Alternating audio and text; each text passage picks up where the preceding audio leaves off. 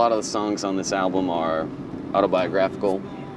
It really bugs me to hear bands and hear artists talk and sing about things they don't know about.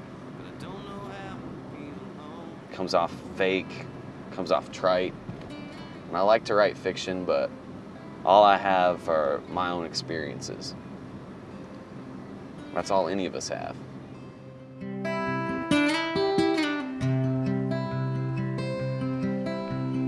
I left home and went off to college. Had a roommate I never met. Made a few friends I still play with. Came back $20,000 in debt.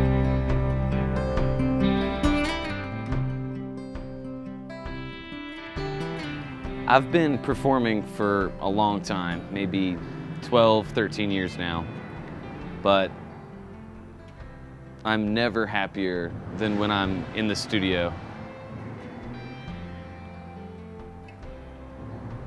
It's the most amazing experience, and what makes it even better is having a big group of friends and a big community of musicians who want to help make my dreams come true, make these little tiny sounds inside my head real, in a real space, on vinyl.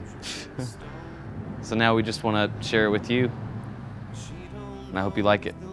September 2016.